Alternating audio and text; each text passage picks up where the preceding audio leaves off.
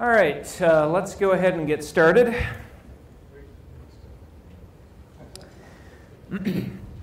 So at this point, you should have, I think everyone has reset their machines, or I reset your machines for you. You should be able to log in to that machine as student with a password of student. We do have a couple of instructors roaming around the room, so if you have an issue, take a look around for some of them. Chen in the back, Adolfo over here on the side, Rob should be around here somewhere as well. Feel free to talk to them if you have issues with something not quite working. If you do have a question or something you need me to comment on, feel free to get my attention as well. So before we get started with introductions, and I want to take a look at and show you guys what the network looks like and what our machines look like, so you have a better understanding if you haven't been to one of our courses today. I'm going to put that off for just a second because we want to get PackStack started, and that will take 5 or 6 minutes or so, and so we'll start that process first.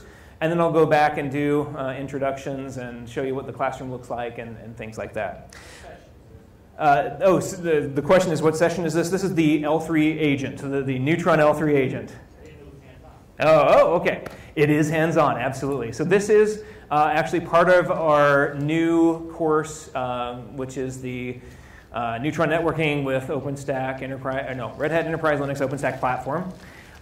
So it's all designed as part of our larger 2-day course that we just released. So it is definitely hands-on. I want you all to, if you're not sitting in front of a computer that we have set up, please sit in front of one. Speaking of which, I'd like to thank Dell for giving us these laptops to use during these sessions that we've been doing. They've been very generous to help us with that. They actually had some t-shirt coupons, so if you are interested in a t-shirt from Dell or just would like to thank them for having us here, yeah, they have the little, it looks like this. Yeah, stop by the Dell booth. So there are some back there. If you're interested, come by and see me. I think we have a few more that you could take as well.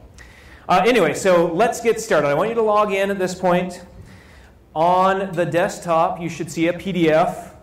Something like 6-L3 agent or something. I can't remember the exact name, but it should bring up this practice implementing the Neutron L3 agent. And this is designed as a workshop, so I want you guys to do the same stuff that you see me do, so we're going to do it together. We want to walk through this and get things working. And then before, again, like I said, before we go into too much detail, I want to get you actually started. So open up your PDF, open up a terminal. So if you haven't opened up a terminal in a while, go to Applications, System Tools, and down to Terminal.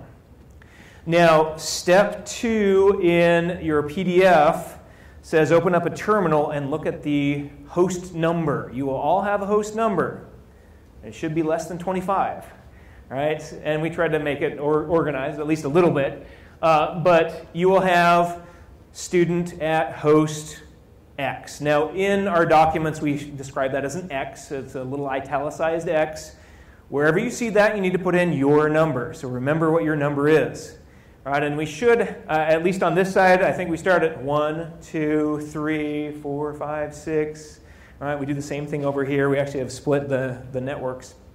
So we have a 1, 2, 3, 4, 5, 6, 7, 8, 9, etc. Right? So that host number, where it says host 1, host 2, host 3, that number is really important. I want you to remember it or write it down. Excuse me. So the first thing we want to do is SSH over to this server X-A. So open up a terminal, SSH root at server X-A.example.com. Now, mine is 0. Yours will be something different, so don't put 0 in there. All right, I want mine to be mine. It will ask you for a password. You're going to type in Red Hat. All lowercase, all one word. All right, then you should be on this virtual machine. Again, I'll describe the scenario in just a second, but let's edit the answers.txt file because we want to get that PackStack running while we're talking. All right, so open up the file. We are going to find the L3 agent. So I'll just search for L3. and that's a capital L3. So config Neutron L3 hosts. We're going to type in an IP address, 172.25.x plus 100. So you're going to have to do some math. I know it's hard, it's late in the day, but take your x, add 100 to it, and you'll get the number. I'm 0, so I have 100. If you're 1, you're going to have 101. If you're 23, you're going to be 123.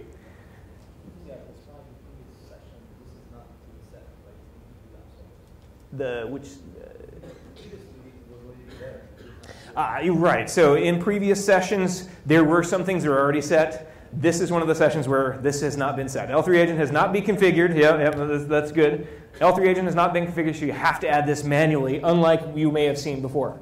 Now, the benefit that I see here, if you will notice, if you scroll up or down your screen, you'll probably see an IP address that already has something like you should put in there. All right, so I see a 172.25.100.10. You can copy that down here, but notice instead of 10, it's 11. The local machine is 10. We want to deploy it on .11, on a different machine. We're going to call it server x-b. So we're deploying most of the OpenStack stuff on server x-a. We want to deploy the Neutron L3 agent over on server x-b. Okay, makes sense? All right, so now that I've got that IP address, let's just double check that we have a bridge called br-ex. So that's the external bridge. We need to make sure it's there, which I do already have that part. And let's see, we'll just make sure we're using GRE. If I look for, let's see, where is it? There we go. OVS, in fact, if I search for OVS_T, all capital, it shows me my OVS tenant network type is GRE, OVS tunnel ranges is 1 through 1000, and the interface is ETH1. Oops. Oh. All right. So that looks good. So really I just had to change that one IP address, and everything else was done for me. All right, so at this point, save the file. And we're going to run packstack, and then I'll go back and describe some of the other useful things. Okay, so packstack --answer-file /root/answers.txt. And let it run. And we have had a couple of instances where packstack did not complete successfully. If that's the case, if you get an error and it shows up in red, rerun it and see if that helps. All right, so sometimes there's a timeout issue.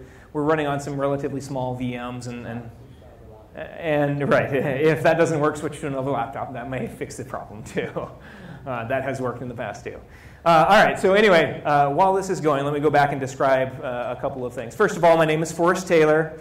This is my first OpenStack Summit, actually, so I'm excited to be here. It's been really great. I am the cloud curriculum team lead for Red Hat, so I work on a lot of the cloud curriculum stuff. Rob in the back is one of my cohorts. He's been working at Red Hat for quite some time. He also is working on our curriculum, and Adolfo and Chen are back there. Adolfo is new to our team. Chen is also new to a different team within our Red Hat training.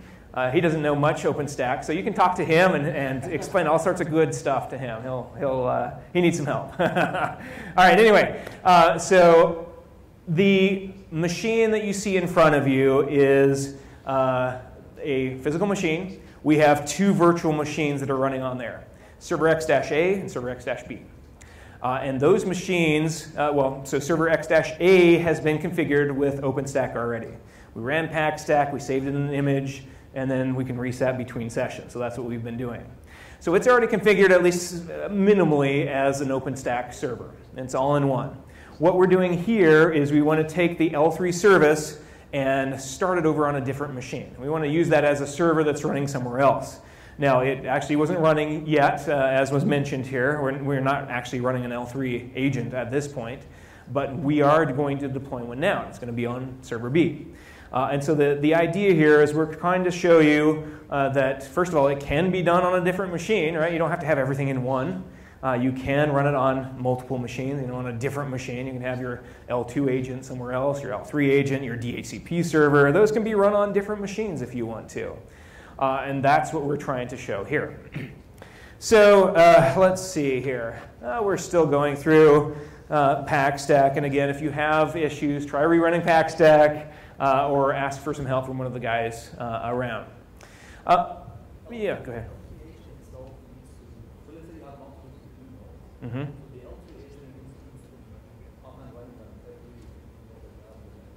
Right. So the question is, L3 agents, do they need to be running on your compute nodes? Yes. You should. Normally, you would have your L3 agents running on all your compute nodes, and that makes life simpler. Yes, absolutely. On your Neutron, so on your Neutron server, you don't have to have the L3 agent.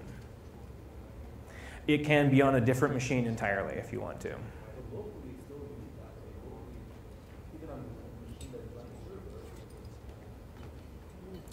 You don't have to have the L3 agent running on the machine that's running the Neutron server. It can be off on somewhere else. So, but it still needs to communicate with the Neutron server, right? It has to communicate with it, but it can be running somewhere else as long as it can communicate back and forth. Okay, okay, yeah, yeah, yeah, yes.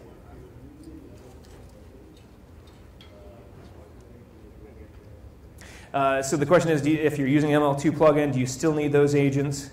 Yes, you still need the L3 agent running somewhere, or you ought to. You don't have to necessarily have it, but if you want networking to work, you still should have your L3 agents running somewhere. And the L3 agents can, this is where you can tell it which plugin to use, right? Whether you want the ML2 or, well, on the Neutron server anyway, you tell it where.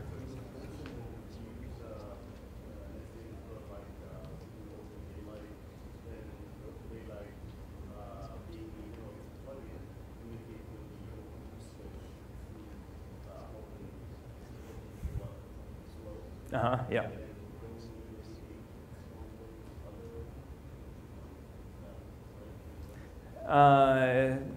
So if you're using Open Daylight with OpenFlow and OBS, do you still need the L3 agents? I think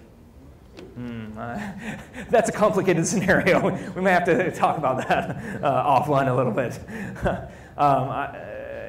Yeah. We'll take it offline. Let's do some more discussion on that.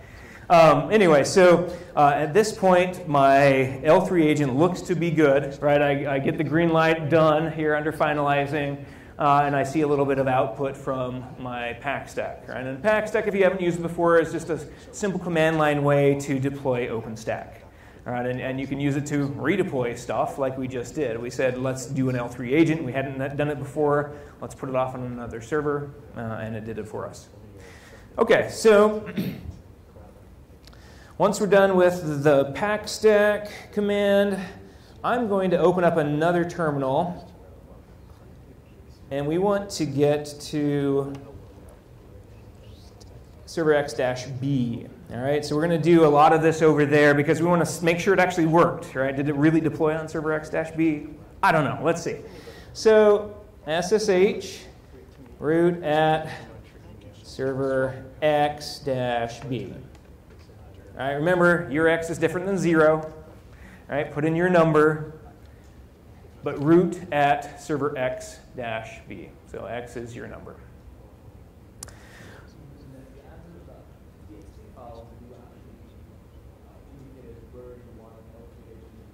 Correct, exactly. Yeah, so exactly. Right. We had .11 as the place that we're going to deploy the L3 agent. It was, in the other places, it was .10, which is server x-a's IP address. Yep, that's exactly right. So in PackStack, we told it, install L3 over on the server x-b. All right, so let's make sure. Well, first of all, well, what have we got here? Let's just do an IPA, make sure that we got the right IP address. So I see in ETH0 I have a 172.25x.11. That's the IP address. Well, actually, that's not the IP address we put in. That's our public IP address. But notice ETH1 is the x plus 100.11. That should have been the IP address that you put into PackStack right there. All right, now we have 2 networks in each of these virtual machines. to NICs anyway. We have a public network that we use, right? ETH0 172.25x.0.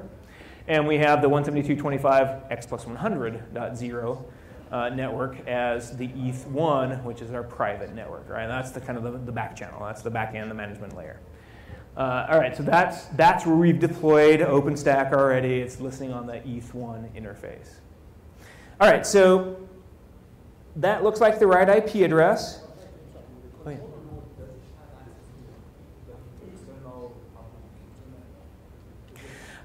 So, yeah, so normally the question is, do you have your controller node going out through the intranet, right, or out through a public network of some sort? Yeah, normally, well, assuming you want actual public access, out, at least outbound. Yeah, you would have the controller node, or at least one of the nodes, have access out to the internet. And that's where the floating IP addresses come in, and you can push it out to that path as well. Yeah, so that's normally how things are set up. OK, so on server x-b, let's run OpenStack-status. Now, OpenStack-status checks to see if there are any OpenStack type services running or installed. And then it shows me what is actually up and what is down. So for instance, you'll see that the Neutron server is inactive and disabled on boot. What does that mean? What's the difference between an active and disabled on boot? Anyone have any thoughts on that? What is the difference? Yeah. Inactive means that it is not currently running, right? The service command, if you've done Red Hat stuff before. And disabled on boot means if you reboot, it's not going to come up, right? Check config on a Red Hat system will show you that as well, right? So that tells you, is it running now, and is it supposed to run when I boot up?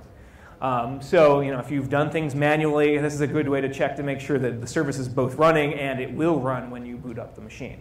All right, so Neutron server is not running. That was actually expected, right? We did not tell it to install the Neutron server over here. We told it to run the L3 agent. That one looks good. Now, there's no enabled on boot there. If there's nothing there, it means it was enabled on boot, right? It just tells you if it's not enabled on boot. It also installed, notice down here, the Neutron Open vSwitch agent. We're using OVS as part of this, and so it installed the agent for us. And we'll take a look at the configuration file here in just a second. And it also installed Open vSwitch and the message bus, right? So the Neutron server is running on server x-a. Right, so it's running on the first. In fact, all of the other services are running there. We just did the L3 service over on server x-b. We need a server running. Yes, you have to have a server running. Yeah, exactly. Otherwise, the agent is of no use. All right, so yep, that looks good. So we've got the L3 agent over here. And in fact, you could have run the OpenStack status command over on A, and you would see all the services that are running there. Yeah, question? You could. Absolutely. And in fact, in an earlier session, that's exactly what we did. We moved the Neutron server over on server B.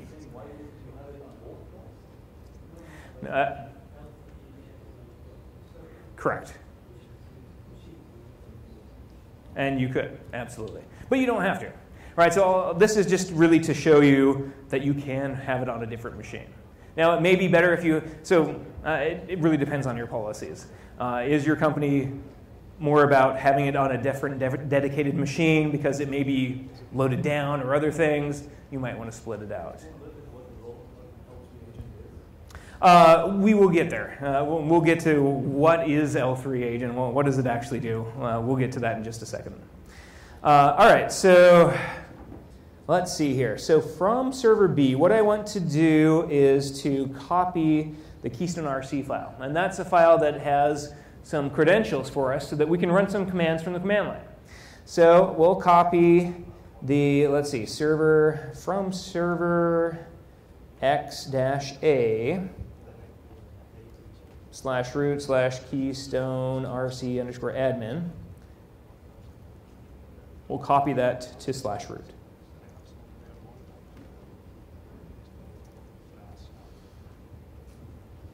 Oops. And the password is Red Hat. So once I have the Keystone RC file here, I need to source it.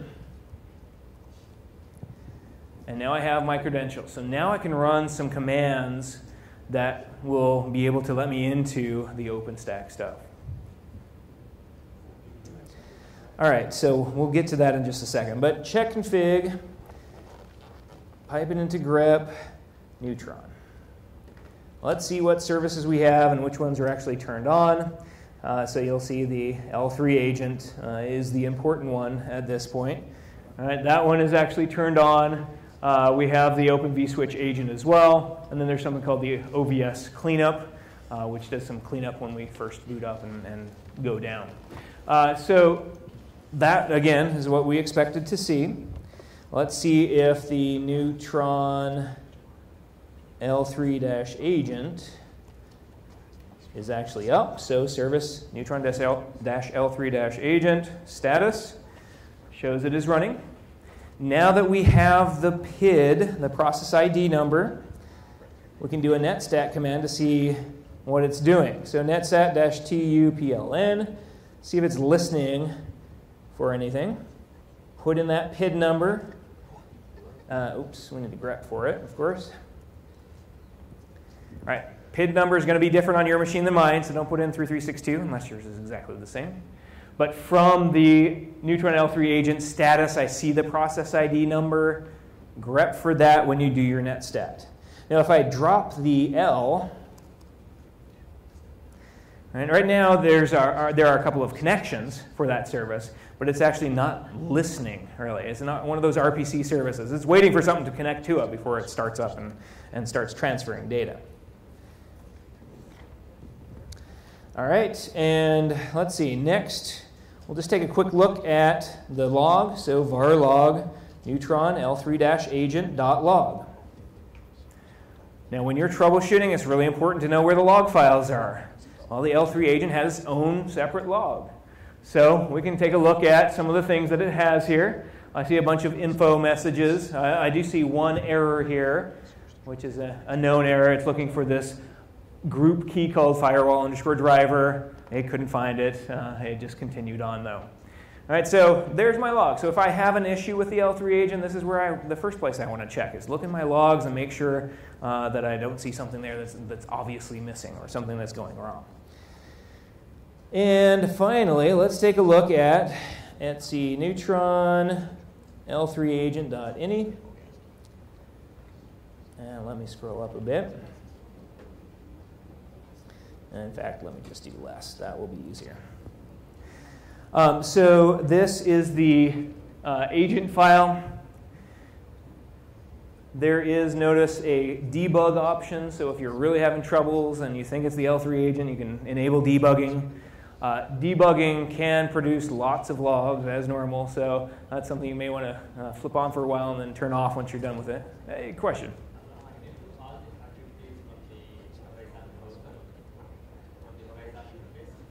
From the Horizon interface, you're talking about deploying it or checking the status, or? Oh yeah, so all the activities of creating a network and subnet and all that stuff, you can definitely do on Horizon, absolutely. Yeah.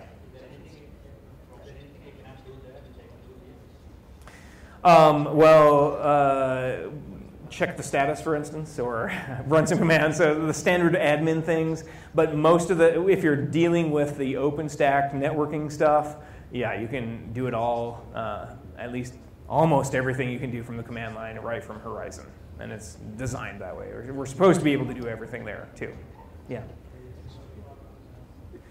If you have an issue, Rob will help you, or Adolfo will come and help you, or one of the guys in the back. All right. So let's go down a bit further here. We will, yeah, yep, we will talk about L3 agent here in a second. Let's see. What do we have? Oh, yes. Namespaces. Oh, yeah, someone mentioned namespaces before, and I don't think we ever got to play with it. Yeah. Yeah, so we, by default, use namespaces. And if you haven't played with namespaces, that's something you ought to try. It's actually pretty cool to see how namespaces work. The reason that we use namespaces is that we want to be able to have IP addresses that are the same, exactly the same IP address for two different virtual machines without getting crossed over, right, without having issues. Network namespaces allow us to isolate all of our network stuff into a namespace, into an isolated bucket where we can't get out, where things don't get out from there. And so we are using, by default, network namespaces. And in fact, if you want to take a look at some of the network namespace stuff. From router perspective, would be a different the router, can you route between two different namespaces? You can route as long as you go out and then back in. You can do that, but normally what happens is OBS or Neutron stuff will take care of all of the routing stuff for you. But you absolutely can go out from one virtual machine and into a different one using namespaces, yeah. Which seems strange, but no, right, yeah, you absolutely need a router to do that. You need something to handle all of those requests.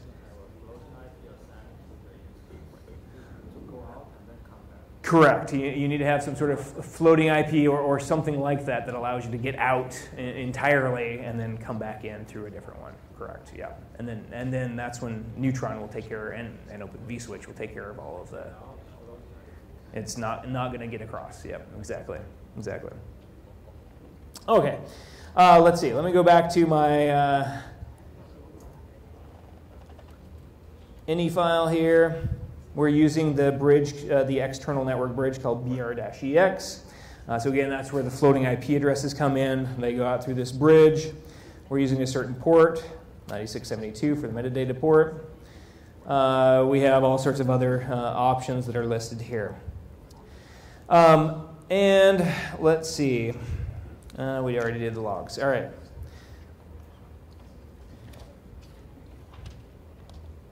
Yeah, we already did that. All right. All right, so coming back here, and someone asked, can we do this Neutron stuff from Horizon? You absolutely can. Neutron net-create. So we're going to go through and create a network and create a subnet and get a router and get all of that cool stuff that you can do with software-defined networks with Neutron. All right. So Neutron net-create, and we're going to use -- tenant-id. Let's see if that's going to work. There we go. And you'll notice that I can actually tab complete. This is one of those cool things that you can do. Once you install Neutron, it will create some bash scripts for you that allow you to do tab completes on options and subcommands and other things like that. And so you'll notice that if I do a -- tenant or T, hit the tab key twice, it shows, well, there are several that start with T.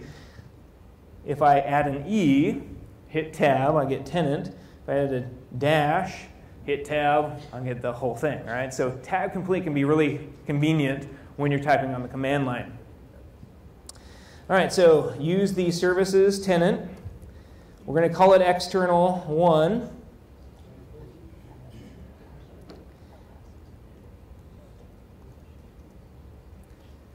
And we're going to make this an external router. Now, the interesting thing here is we need a double dash with a space around it. Actually, I think it will work with -- router external. It probably works either way at this point. Let me see if that will work for us. Yes, it did. So you can't do it -- space, or it used to be you have to do it that way. Now you can do it -- router colon external equals true. And I knew that worked because I see this router colon external in that output that shows true. So this will create a network that is allowed to go out to the real world, right? Or out as far as I let it go out. That's the real trick to get it to have a network that is external, right? We call that an external network. And normally when we have an external network, we want to assign that network to a router, and then the router will use that external network as a way to get out. Basically, it provides a route to get out through the internet or whatever thing we're allowing it to get out to. All right, so we have an external network. We want to create a subnet. So Neutron subnet, they said they were going to bring a new cable here. All right, subnet-create. Let's see. I'm going to put it in the services tenant. Gateway is going to be 172.25.x.254. All right, so that's actually my machine up here, so you guys can get out through it. And if we actually had some sort of internet connection service, you could actually get out to the internet. We don't because we're isolated here, but that allows me to tell it where to get out to. All right, and again, use X instead of 0 like you see me do. So we got the gateway. Let's see, we want to disable DHCP. Because we don't actually have the DHCP server running at this point. That was one of the things that I was going to present. Disable DHCP, and we're going to have our allocation pool start at 172.25x.25 and end at 172.25x.34. We're going to give it a name, external 1_sub 1. We're going to add it to make that part of the external 1 network. And give it a 172.25x.0/24 subnet. All right, again, when you see a 0 dot something for mine, that's going to be x dot something for yours. All right, so 172.25x.254, 172.25x.25, x.34, and x.0 at the end. All right, make sure you're not using mine because it won't work. Routing will not work for you if you put in my IP address. All right, so let's see what that does. So it gave me an allocation pool from 25 to 34. We're using the 172.25.00/24 CIDR. We have an IP address there, the .254. That's my machine. That's going to do all of our routing. That's our gateway. All right, so we're setting this up as a subnet at this point, but we do need to set up a router.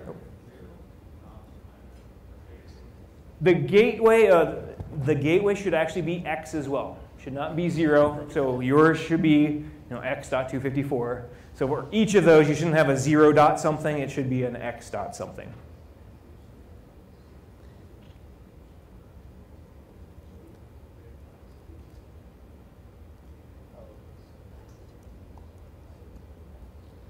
And we'll see if this actually works. Yeah, we need to do a router add. I must have missed something. Neutron router create. So we need to add that there. Neutron router create to create a router named router1. And then that command there about the Neutron router gateway set should work. All right, so we created a router. We created a network and subnet. And then I told it to set the router1 gateway as this external 1 network. All right, that's the external network that I created before. All right, so have a router, have a network, set it up as a gateway. Should be an external network in order for this to work at all. Is the router connected to the network? The router is now connected to the network. Yes, absolutely. And as soon as I created the network, it didn't attach to the router, right? But as soon as I did, exactly, the router wasn't there. So I created the router here, and then this step, I did a router gateway set, router1, external 1. So that's the command that said, for router1, add this network, external, what do I call it, external 1, And make it the gateway, correct. Not only add it as a network to this router, but make it the gateway so things will pass through this if we're doing an external request. Yep, that's exactly right. You got it. All right.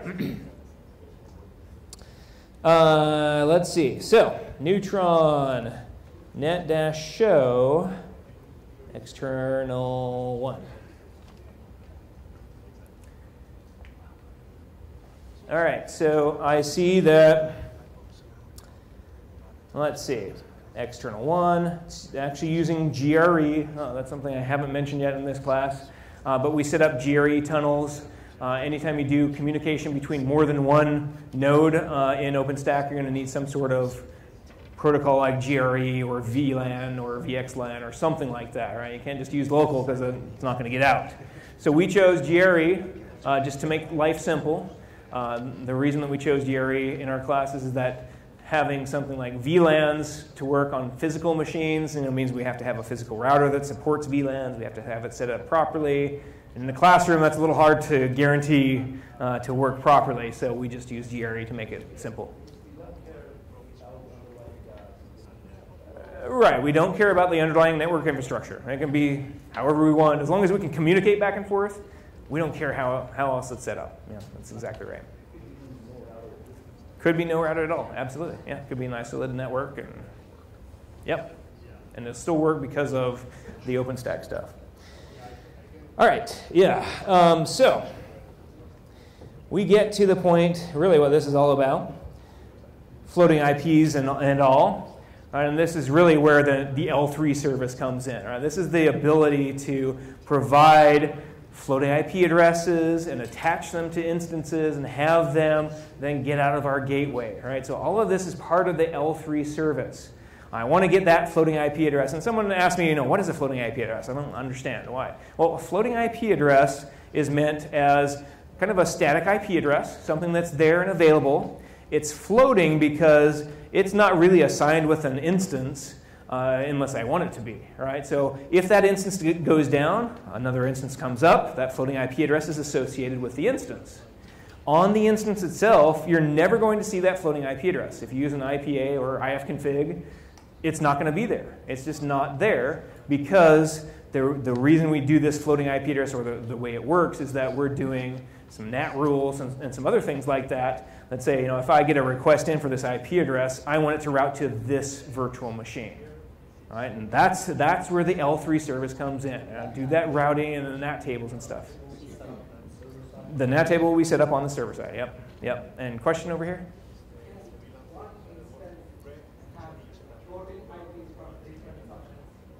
Can one instance have floating IP addresses from different subnets? Absolutely.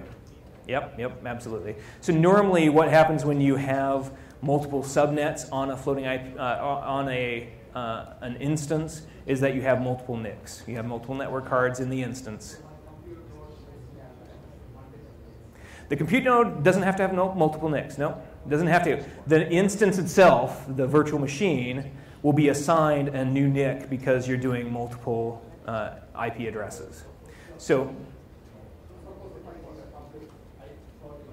okay.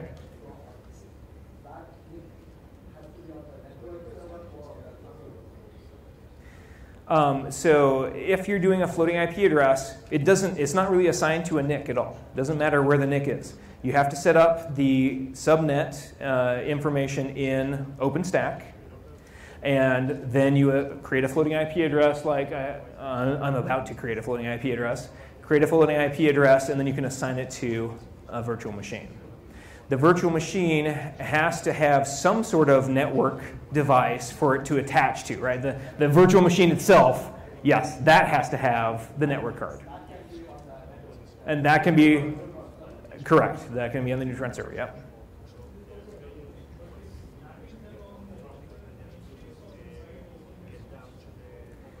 Yeah, so the question is, where is natting actually done, right? And it is not in the network namespace. It is outside of that, so it's on the Neutron server that handles all of those requests.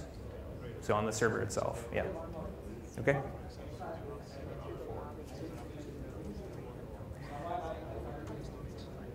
Yeah, so ML2 plugin, what is it? So it's the newer version of the plugin that allows us to, for instance, it's a much more pluggable architecture.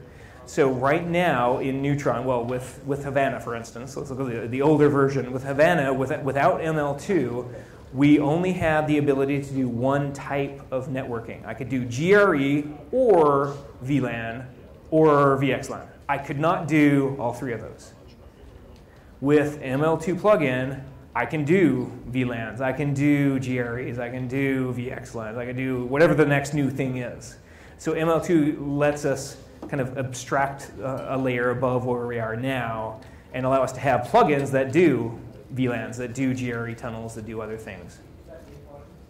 The default in Havana, ML2, at least in Red Hat's version of OpenStack, it is not the default, but it's really simple to add and change. In Icehouse, I believe it is going to be the default for generic OpenStack. For VLAN, for VXLAN, yep, exactly. Yeah, same sort of thing. With VLANs, right, with VLANs you normally have to have a physical router that does VLANs and you have to have them set up properly, and then you tell Open vSwitch about the VLAN tags that you have configured, and then it can, basically send the same tags out through your physical network layer. Yep, exactly. Yep, depends on your physical switch. All right, so, well, we're probably out of time already, but let me just go through quickly here and hit a couple more commands, because we're almost finished, actually. Neutron, correct, I have not created a floating IP yet. I'm going to do that now. I was interrupted. All right, so create a floating IP address. There it is. It was that simple. All right, I did a Neutron floating IP create, tell it which network to use. External one is our external network, so I have a floating IP address. It was assigned .26. All right, let's do it again. Oh, I have another one. And I have two floating IP addresses. It is .27. It picks up from the pool that I've assigned. Yep. Exactly. Yep. Yeah, so if I look back at my command here, I told it to go from .25 to .34. Now it started at .26. Where did 25 go? Where is .25? So what happened was, let me see if I've got, going to network namespace, because that's where it's at. IPNetNS shows me there's a network namespace, Q router. Q stands for quantum, that's the old name of Neutron. All right, so there's a router that is now available in this namespace. And if I do an exec on that namespace, and I can do, let me paste that, there we go. I can do all sorts of subcommands within that network namespace. If I do an IPA, show me the IP address for this in this network space, I see a .25. That's where it went. It was assigned to the router. When I did that command that says add this thing to the router, add it as a gateway, it said, oh, well, I have got to have an IP address for the gateway, so it took this first one, .25. And then the floating IP address, 26 was the next one, 27 was the following. So .25 is the router IP address. Yep, that is exactly right. So it needs that IP address for the router itself. It is the gateway. Yep, that's exactly right. So that's the gateway. That's how I get out from here out is through this one, and then it hops through the other gateway that I have. Yeah. Yep, exactly. Okay, let me continue on here quickly. Let's see. Neutron floating IP list shows me the list of IP addresses. Neutron agent list shows me the list of agents that are available in Neutron. And you'll notice that L3 agent, that's the one I just created. That's on server B. But I also have Open vSwitch as agents on server X-A and server X-B. On both of them, I see that. All right, and finally, a couple more commands here. Neutron agent show, and then if I look at the L3 agent ID, all right, so go back to my previous command, L3 agent ID, we'll show it, and it shows me all sorts of cool and interesting things, like, let's see, is it using namespaces? Does it have a router? Does it have an external port? Where is it running? All of that good stuff. And finally, Neutron L3 agent list hosting router, router 1. Shows me that server B is the host that's running it. And Neutron router list on L3 agent, and then the ID that I got here shows me router 1, it's got SNAT enabled, and so there's some more information there. All right, so we're well past time. My apologies for keeping you late, but I hope you got something from this. So again, this is part of some of our new courses that we're putting out about OpenStack. This is the Neutron Networking on Red Hat Enterprise Linux OpenStack platform that we have recently released. So I'm going to stick around for questions, although we're going to have to kick you out because we've got to clean up and put things away. But thank you so much for coming. I hope you have enjoyed our training today.